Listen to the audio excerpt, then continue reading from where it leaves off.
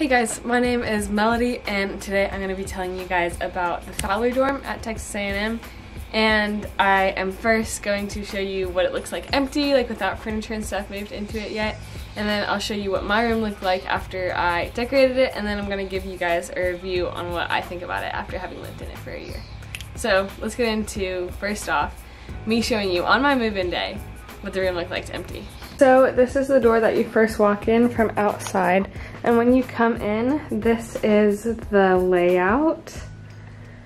So there's windows here with blinds that you can lift, and then there's going to be 2 beds, 2 desks, and shelves. It is pretty tight, and you're not able to lift your bed really higher. There's no extensions for you, but there honestly is a lot of space underneath. So lofting your bed is kind of hard, like you can't really fit your desk under. You could put your desk under, but then you would have no desk space. So yeah, you can't really do that in these dorm rooms.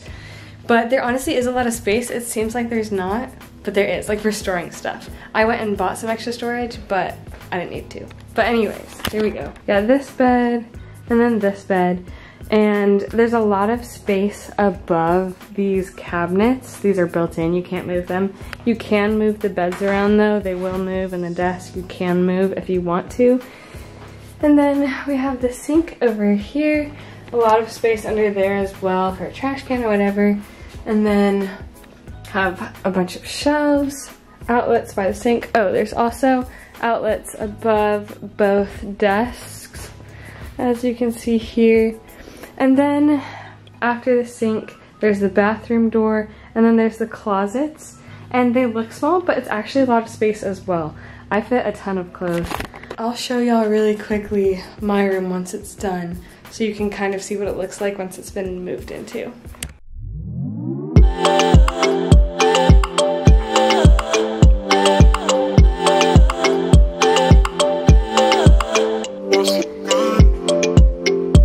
So that was the upper space, and then there's the lower space as well.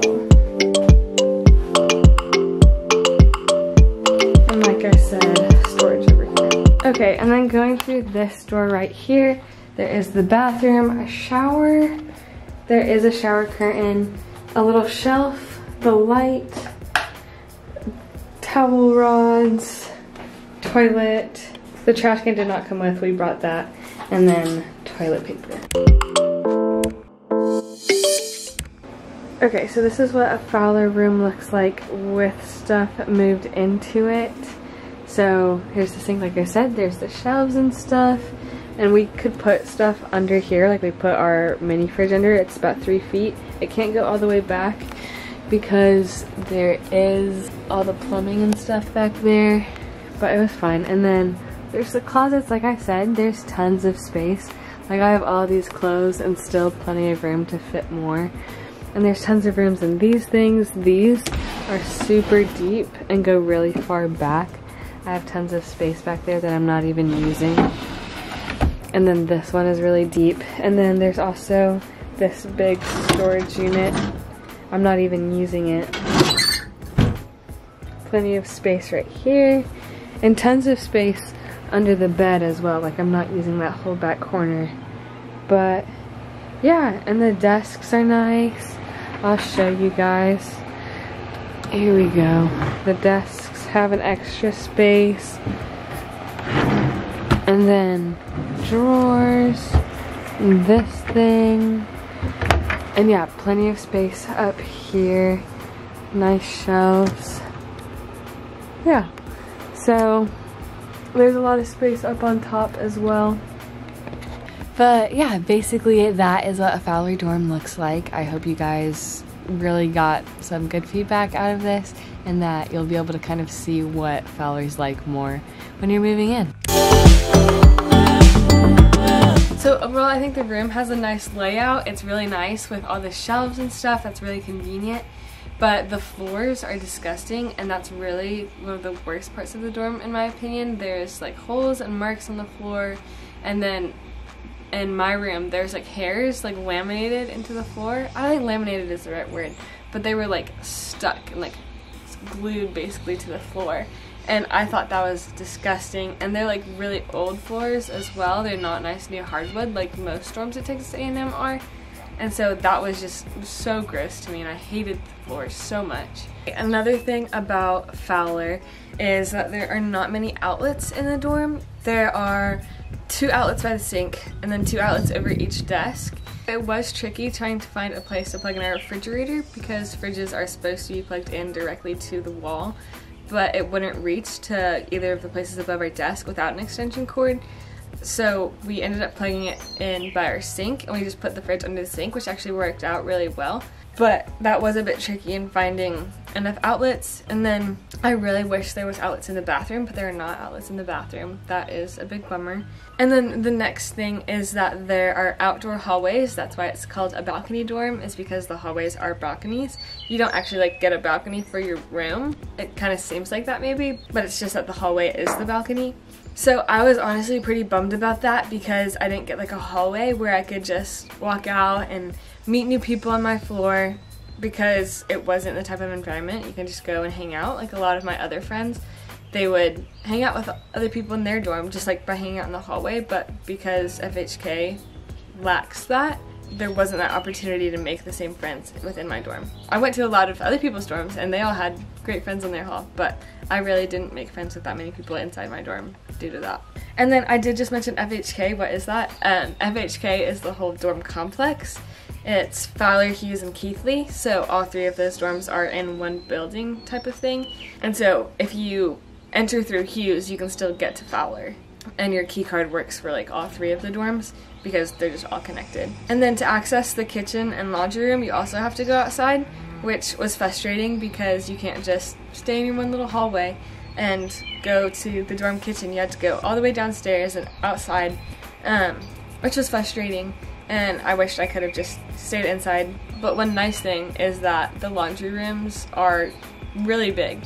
There's 8 washers and 8 dryers, so if you have enough empty washers and dryers at the time, you can do a lot of your laundry at the same time, which I really enjoyed and I liked that. So another thing about FHK is that in Fowler and Keathley, the first 2 floors are double rooms, so you have a roommate. And then on the 3rd and 4th floor, they're just single rooms, so it's just you sharing a bathroom with your one suite mate instead of 2 people sharing a bathroom with 2 suite mates. And then all of Hughes is single rooms. I think that the location of the dorm itself is a pretty good location. It is annoying to have to walk to the dining hall, but it's the same way with all of the dorms on North Side. And then it is one of the closest dorms to West Campus though. There is a bridge pretty nearby where you can walk or bike or whatever to West Campus. I think that was the main reason my roommate wanted to be on North Side, was so that we could be close to West Campus, because that's where a lot of her classes were. So that was one nice thing about the location. But then, like I said, we would still have to walk to the dining hall. A dorm I would definitely recommend if you have the opportunity to go is any of the Commons dorms, except for maybe Dunn. Ashton, Mosher, and Kruger are all really nice dorms within the Commons. They've all been remodeled semi-recently, all have really nice new floors, and it's really clean and new and kept up well, which I liked. I went to my friends' dorms in Mosher all the time. For some reason, when I was choosing dorms, I heard that the Commons had like a bad rep, and I don't know why, because they're genuinely so convenient. There's an Aggie Express, which is like a little miniature grocery store. That is a little overpriced, honestly, but that's like within the same building. The dining hall is within the same building, and it's a nice dining hall. It's a great dining hall. It serves the same quality food as Sabisa, the dining hall on the North Side. And then there's also like a game room, and then there's also like a study area, which is so nice. And I really wish that I had chosen to live in the Commons, in either Kruger, Ashton, or Mosher. Dunn is okay. Dunn is the one dorm that I believe has not been remodeled, but it would still be better, I feel like, than my dorm.